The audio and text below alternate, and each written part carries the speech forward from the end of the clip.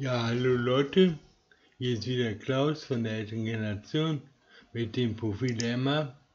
Und Emma hat gerade Mimi eingestellt und hat für Mimi einen weiteren Bewegung gekauft und ist jetzt ziemlich wieder am Rande des Kreditvolumens angelangt, hat noch 10.000 Kredit und der Rahmen ist ziemlich ausgeschöpft. Und das heißt also, es sind 16.000 fällig. Bis morgen müssen 16.000 Zinsen aufgebracht werden. Also wir haben 9.000 im Konto und wir müssen noch einen Auflieger für Mimi kaufen. Irgendwann mal. Also, wir arbeiten heißt das. Das heißt also arbeiten. Aufträge. Jetzt kriegt Mimi den dicken Auftrag hier. 12.000. Den können Sie gebrauchen von Göteborg nach Helsingsborg. Weil wir jetzt hier den Kreditrahmen wieder ausgeschöpft haben oder warum? Könnte sein. Hängt das damit zusammen? Was ist das denn für eine wichtige Lieferung? Okay, Auftrag annehmen. Von Göteborg nach Helsingsborg. 12.000. Und die 8.000 wären dann 20.000. Okay. Das heißt, wir brauchen erstmal Licht.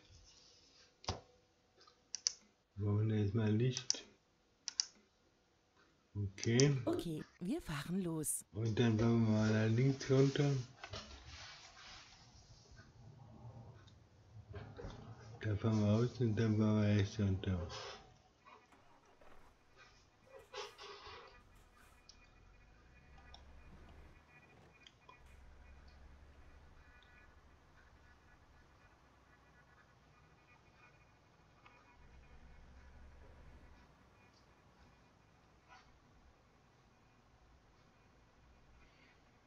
Okay. Müssen wir also rechts runterfahren. Biege nach rechts ab. Und dann wieder rechts abfahren. Biege nach rechts ab.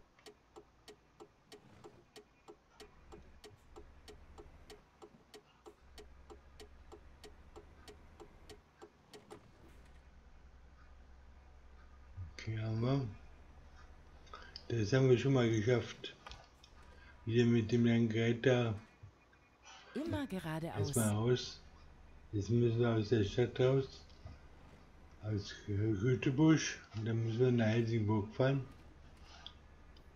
Also Schweden. Wieder eine Schwedentour. Und ja, Schweden habe ich. Demnächst rechts abbiegen.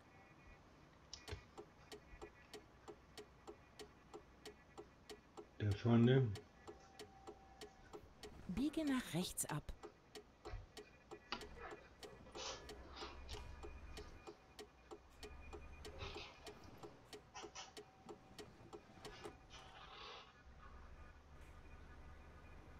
Ich fahre mir noch ein bisschen schnell um die Kurven. Ich muss dann mal einen Bildschirm justieren. Immer geradeaus. Okay.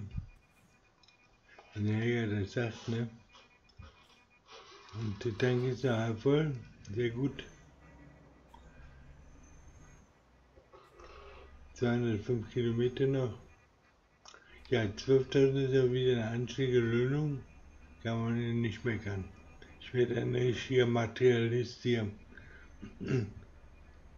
Achtung, achten Sie auf die Ja, Geschwindigkeitsbegrenzung. komm, Jäger, fängt's mal nicht gleich so an, ne?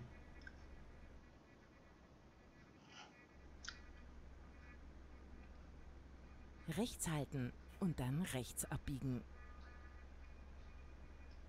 Also ein richtiger Materialist. Biege nach rechts ab. Okay.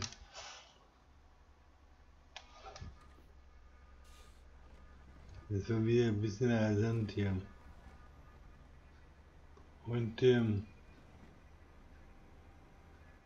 wir jetzt auf eine Autobahn? Könnte sein. Könnte auch sein.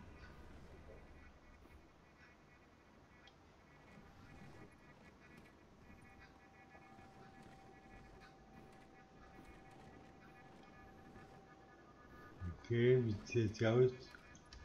Sehr gut sieht es aus, ja. Und weiter geht es. Ja, das ist die 100. Tour. Die 100. Tour. 12.000. Und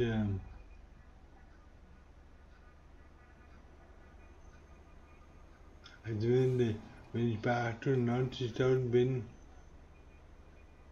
Kreditnummer oder 880, dann kriege ich auch wieder gute Touren.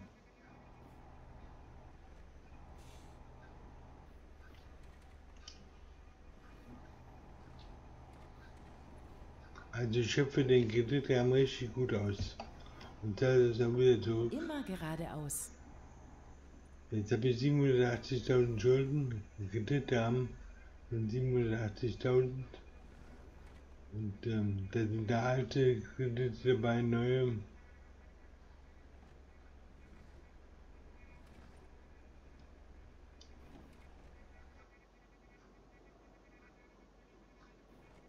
Ja. Meine Leute müssen da auch noch was beibringen haben. Die haben schon gut beigebracht. Also Genf trägt momentan die Hauptlast. Und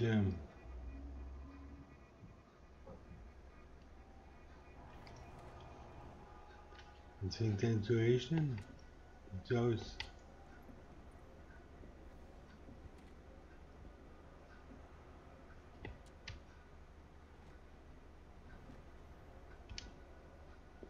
So aus.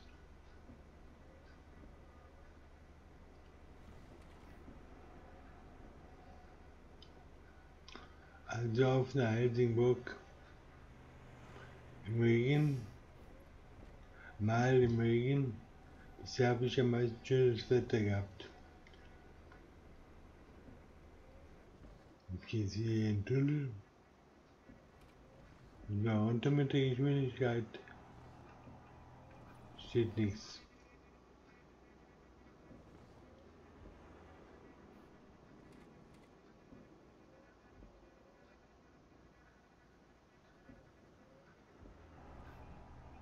Ja. Also jetzt haben wir 4 LKWs in Bern und 5 Stück in Genf. Also 9 LKWs insgesamt und der Emma hat immer noch keinen eigenen.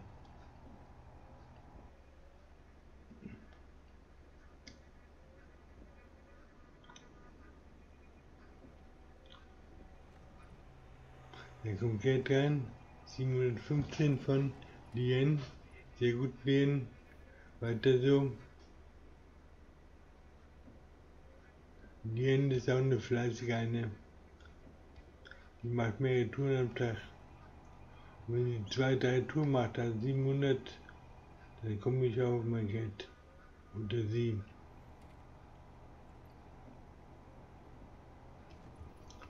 Ja.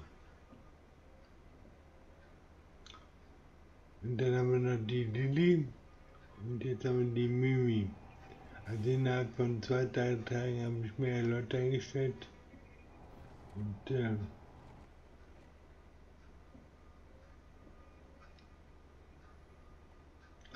zweite Garage voll gemacht. Dann werden wir die dritte Garage kaufen in Zürich. Dazu brauche ich dann nochmal einen LKW. Und dann muss ich mir einen leihen. Und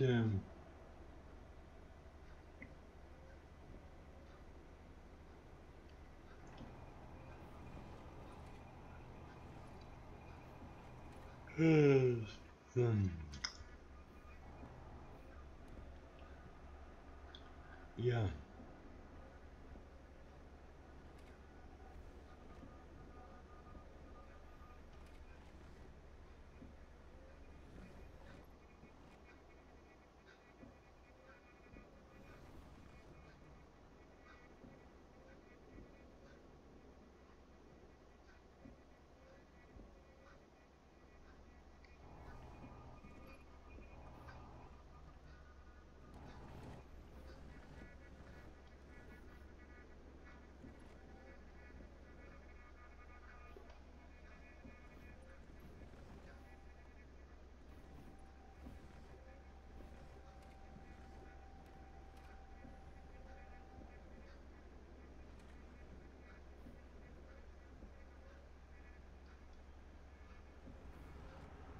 Ja, zweite Tour heute. Wieder, was war wieder 3 Stunden ungefähr. Und sind 6 Stunden.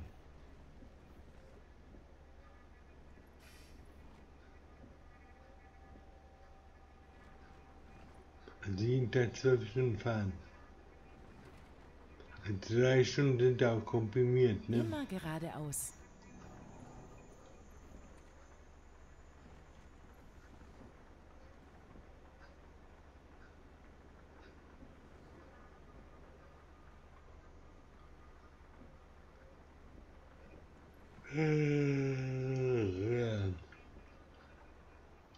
Na, wieso fährt er so langsam hier? Hier 70 oder? Will der überholt werden von mir? Bittet er mich hier so Achtung, achten Sie auf die Geschwindigkeitsbegrenzung.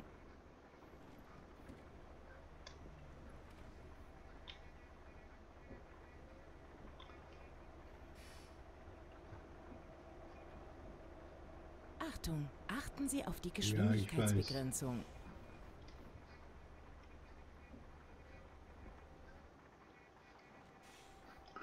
Ich den jetzt mal weg.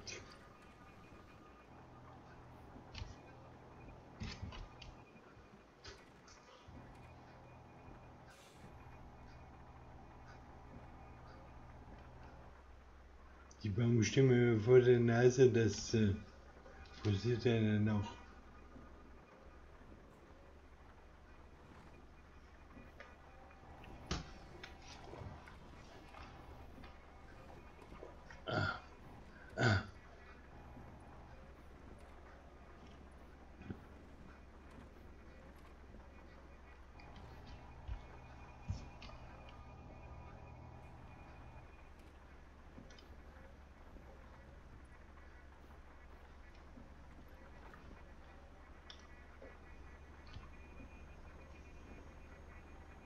Da kommt KTW.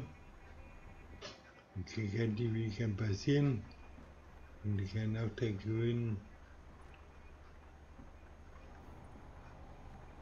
Kostet was? 85. Okay.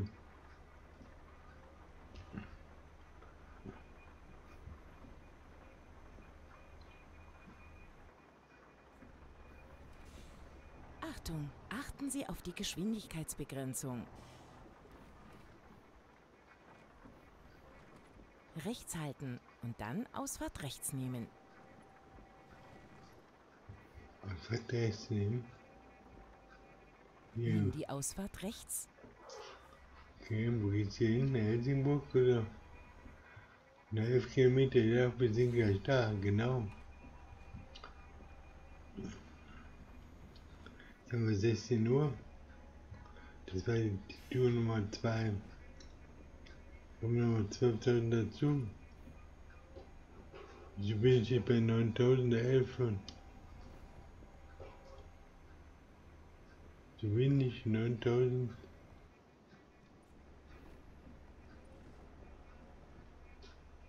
Wo kommt der her? Rechts halten und dann rechts abbiegen.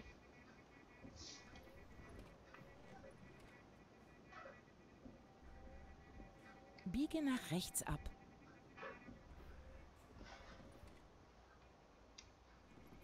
Demnächst links abbiegen.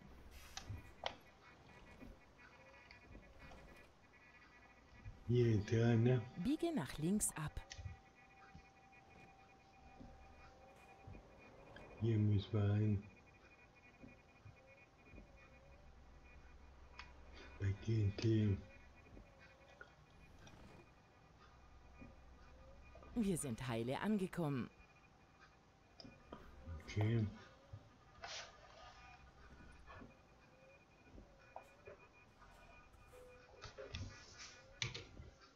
Okay.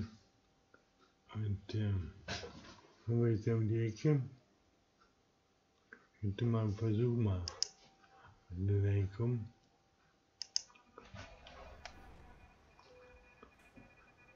Okay. Und jetzt hier.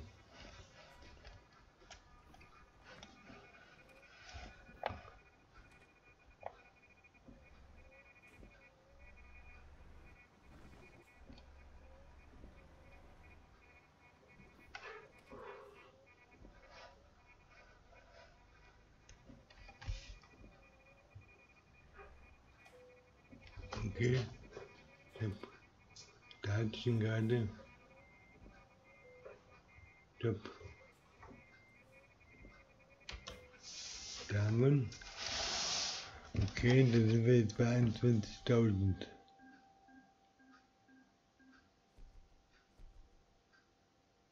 Also, Emma ist auch Meister und hat jetzt 21.000 im Guthaben. Mit den 10.000 da können wir quasi für 31.000 bekommen wir noch nichts, ne?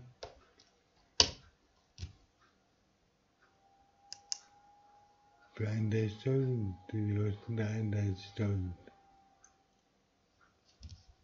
Der kostet 31.000.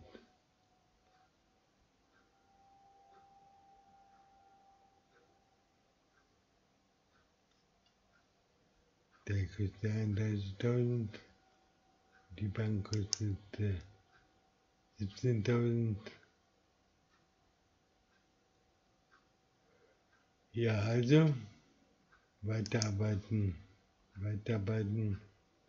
Der Auflieger braucht uns seine Zeit. Was hat der Fahrmanager? Ist die Mimi schon am Fahren? Ja, die Mimi fährt schon. Und für den? Nein, Mimi hat da keine Fahrt. Oder kriegt vielleicht keine? Doch, Mimi hat Ben. Mimi fährt Ben nach Turin. Ich sehe wieder keine Rücktour, ne?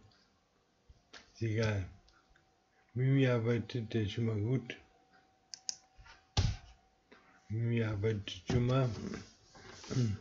Und dann